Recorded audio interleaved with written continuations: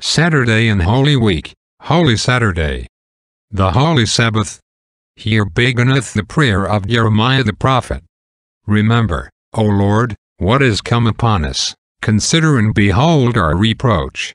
Our inheritance is turned to strangers, our houses to aliens. We are orphans and fatherless. Our mothers are as widows. We have drunken our water for money. Our wood is sold unto us. Our necks are in jeopardy. We are weary, and have no rest. We have given the hand to the Egyptians, and to the Assyrians, to be satisfied with bread. Our fathers have sinned, and are not. And we have borne their iniquities. Servants have ruled over us, there is none that doth deliver us out of their hand.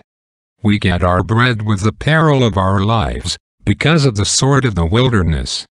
Our skin was black like an oven, because of the terrible famine. They ravished the women in Zion, and the maids in the cities of Judah. Jerusalem, Jerusalem, return unto the Lord thy God. Amen.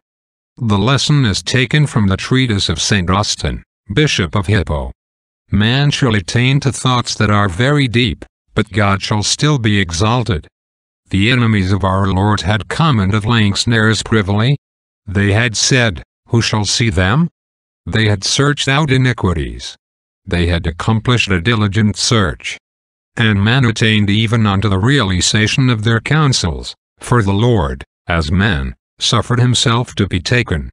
For he had not been taken at all, unless he had been a man, or seen, unless he had been a man, or smitten, unless he had been a man, or crucified, unless he had been a man, or have died, unless he had been a man. Man therefore, he attained unto all those sufferings, which had had nothing in him, unless he had been a man. But if he had not been man, man had not been redeemed. And the Lord as man attained to thoughts that were very deep, yea, secret, showing the manhood to the eyes of men, and keeping the Godhead within him, veiling the form of God, as touching which, he is equal to the Father, and manifesting the form of a servant, as touching which, he is inferior to the Father. How far did the accomplishment of their diligent search reach? Even to the setting a watch of soldiers at the sepulchre, to guard the Lord, even after he was dead and buried. For they said unto Pilate, Sir, we remember that deceiver. This was the term by which they designated the Lord Jesus Christ, and the remembrance that he was so named is a sweet consolation to us his servants, when we are called impostors. So they said unto Pilate, that deceiver said, while he was yet alive, After 3 days I will rise again. Command therefore that the sepulchre be made sure until the 3rd day, lest his disciples come and steal him away, and say unto the people, He is risen again from the dead, so the last error shall be worse than the first. Pilate said unto them, Ye have a watch. Go your way. Make it as sure as ye can. So they went and made the sepulchre sure, sealing the stone, and setting a watch. So they went, and made the sepulchre sure, sealing the stone, and setting a watch. And anon, behold, there was a great earthquake, and the Lord arose. So great wonders were wrought about the sepulchre that the very soldiers, which were put to guard it, were witnesses thereto, if only they would have told the truth. But the same love of money which had made a slave of that disciple who was a companion of Christ, made slaves also of the soldiers that were put to watch his sepulchre. Some of the watch came into the city, and showed unto the chief priests all the things that were done, and when they were assembled with the elders, and had taken counsel, they gave large money unto the soldiers, saying, Say ye, his disciples came by night, and stole him away while we slept. In good sooth, their diligent search had been accomplished and ended before this. What deedst thou say, O stupid cunning? Wast thou indeed so utterly void of the light of godly wisdom, and confounded in the bottomless pit of thine own falsehood as to tell them to say, His disciples came by night, and stole him away while we slept?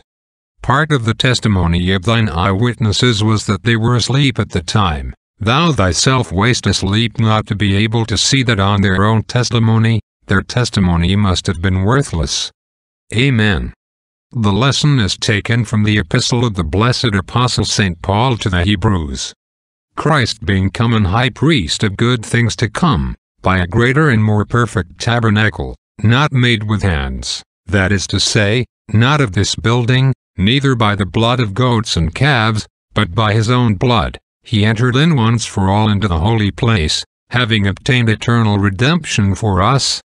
For if the blood of goats or of bulls, and the ashes of an heifer sprinkling the unclean, sanctifieth to the purifying of the flesh, how much more shall the blood of Christ, who, through the Holy Spirit, offered himself without spot to God, purge our conscience from dead works, to serve the living God? And for this cause, he is the mediator of the New Testament, that, by means of death, for the redemption of the transgressions that were under the first testament, they, which are called, might receive the promise of eternal inheritance. For where a testament is, there must also of necessity be the death of that stator. For a testament is of force after men are dead, otherwise it is of no strength at all while that stator liveth.